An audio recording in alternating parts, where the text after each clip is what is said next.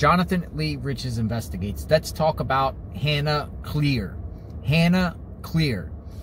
If people have been following the Moscow, Idaho case, 4 college students brutally stabbed during the early morning hours of November 13th, 2022, inside a home. Police have made no arrests, no suspects, haven't found the murder weapon, and they are looking for occupants of a Hyundai Elantra. So Hannah Cleere, we're hearing her name circulate. Apartment complex, right there. That's where Hannah Cleere stayed when she went to school, University of Idaho. She's originally from Utah.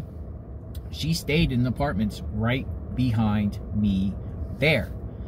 She died on February 24th of this year, 2022. Now, there's a lot of people speculating online that Hannah was a roommate of one of the victims, Kaylee, Maddie, Xana, don't know which one.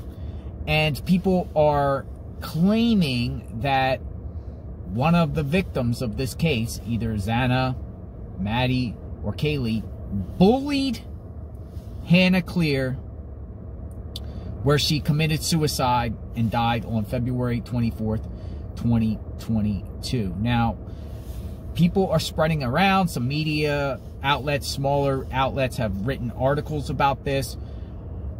I don't know. I do know that Hannah Cleare's father spoke about the matter, and I want to share what he had to say. Check it out. This is a public post that Scott Cleere, father of Hannah Cleere, made. I am Hannah's father, and I've read the autopsy report and spoken with the coroner and investigating officer. Hannah died from an overdose of an OTC sleep medication. There is no evidence of foul play. The police officers who found Hannah's body were there because I called the Moscow police and requested a welfare check. She died on the 24th and was found on the 27th. Please respect my family's privacy and honor Hannah's memory. This comes from the father of Hannah Cleere. So he said she died from medication. So it didn't sound like anything about bullying, committing suicide, or any of that. Hannah Cleere. What's your thoughts on Hannah Cleere? Because people were making posts on, you know, some of the victims' social media sites saying they got what they deserved because they bullied that girl to death, referring to Hannah Cleere. It sounds like, according to her father, that it was just a, you know, medication overdose from one of her medications. Interesting that he said, though, that, you know, 3 days after she died, you know, they found her. They found her on the 27th. She died on the 24th. 3 days later, you know, they went on there in the apartments there on a welfare check. So I just want to throw that out there. I am out here. Let me spin the camera around.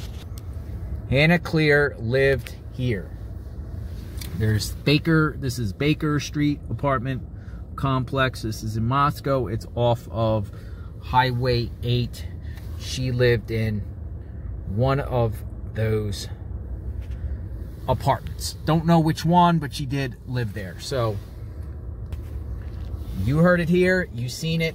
That's where she lives. Subscribe to my channel. Like, hit the notification button. I am covering this case, looking around for motives on why this happened, where 4 innocent people died. Was it somebody that had a grudge? Was it a family member, a friend, a roommate, stranger, stalker, fraternity member? Who murdered these 4 innocent people, and why? I am out here in the field. I've been taking routes and showing people locations, speaking to locals. I've been communicating with locals that have been sharing a lot of information with me. So check out my videos. This video is about Hannah Cleere. You know, she's probably, like her father said, that's pretty much the reason why she died. You know, the father spoke out I shared what he had to say. He didn't say anything about bullying or whatnot, so I'm going to assume that the bullying rumors is not true and it's just people speculating and spreading misinformation on the internet. Look, the mail person. The mailman is out on a Saturday night delivering mail. Snow on the ground.